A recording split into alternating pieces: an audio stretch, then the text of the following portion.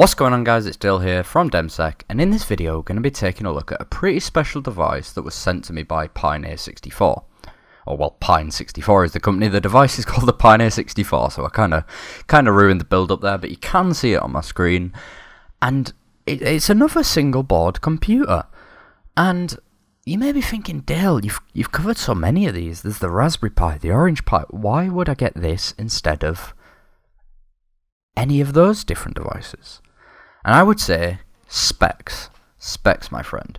So the one that they sent me, and I don't think it's listed on here, but the one that they actually went ahead and sent me, and I did have to beg and borrow and just get on my knees and say, please send me the 2GB one with Wi-Fi. And they did. So this device here has a 64-bit quad-core CPU, and 2GB of RAM, which you're not going to get on any other single board computer as far as I'm aware, especially for this price point. I'll show you the price in a second, it's insane. And it's got built-in Wi-Fi. And I was like, right, so this is quite a capable device here. What could I go ahead and make with it? And I thought back, and I've had this idea for a while, where I've always wanted a system in my bag, like a fairly capable Linux rig, that I can RDP or SSH into, and perform all my attacks from there.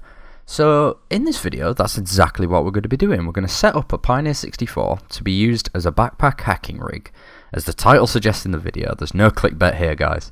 And well, I'm just going to be running Kismet, but it is a full, and as you'll see in the video, it is a full Ubuntu system, and it runs things surprisingly quickly.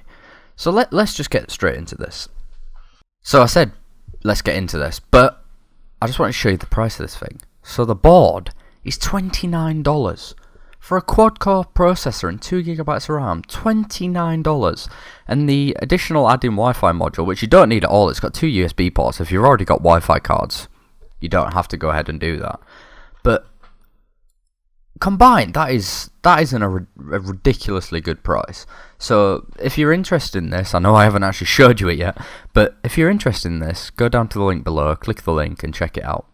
So another reason why I've really wanted to get my hands on one of these is the devs of the device really do seem to support it. Like, this is the OS we're going to be going with, but they've got absolutely everything available. They've got Remix OS, so you can run Android on it, use it as a TV device. They've got all these minimal... You can even have Gentoo on this thing, which, if you hate your life, you can go ahead and install Gentoo, but we'll leave that there.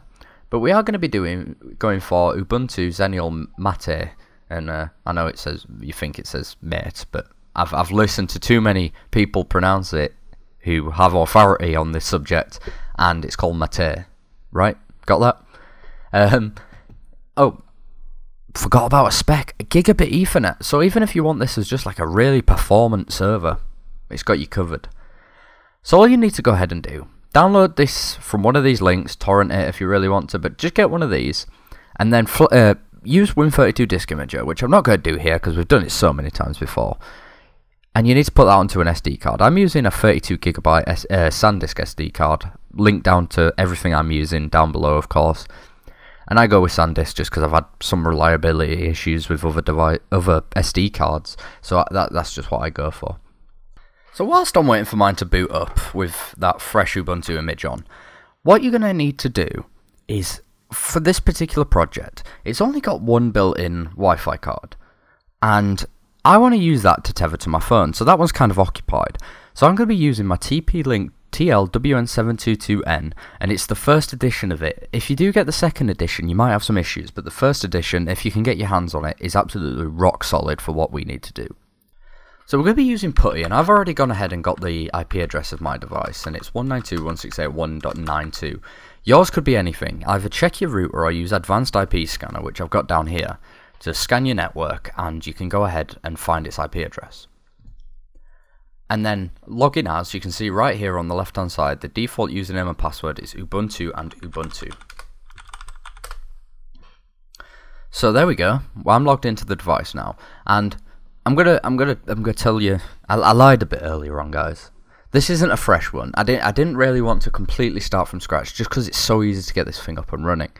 So the only packages I've installed on this for my purposes, but remember that you can install absolutely anything on this. This is like, it's a full Linux system, you know what I mean? Like, It's insane. So there's a package that I'm going to need to install, and that's apt-get install xrdp.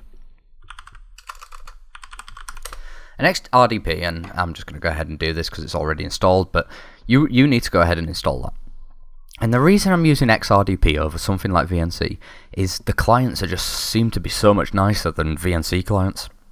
So now that's installed, if you hold down Windows key and hit R on your PC and type mstsc, which is Microsoft Terminal Services Connection, something like that. And then what you need to do is enter the IP address, or there's the same IP address you've just gone ahead and set up here. And I'm just going to connect, and it's going to be able to connect to the device. So we're now going to get this login form, and it's the same credentials that we just used. So it's Ubuntu and Ubuntu. And just like this, shortly, we've got a full Linux desktop running on a little device. So from here, we can go ahead and do whatever we want. So if we open another terminal, I'm going to install sudo. Ooh, we've got a problem detected. It's fine. There's no problems. I have to get installed Kismet and aircrack-ng. And we already have all of those installed, but you want to go ahead and install these. And that is literally all it is to configure this, if you're only using it over Ethernet, which we're not. So what we need to do is go up here and go to this wireless device here. I don't have the second one connected yet, but you want to connect to your phone's hotspot. So go ahead and turn on your phone's hotspot. I think that's the best way to do it, because then you actually get an internet connection on the device, which could be useful. But my hotspot isn't here, but you know how to connect to a Wi-Fi network. You just click on it, enter the password, and then by default, if we go to edit connections here, it's actually not coming up right now, which is kind of awkward. But once that's all set up, you will be able to go ahead and automatically connect to that network when this device boots up. And then all you need to do is get the IP address of the device on your tethering network, and you can RDP to it on your phone. Right, so we've got this all set up now, so I guess we need to just put it in the bag and sorry.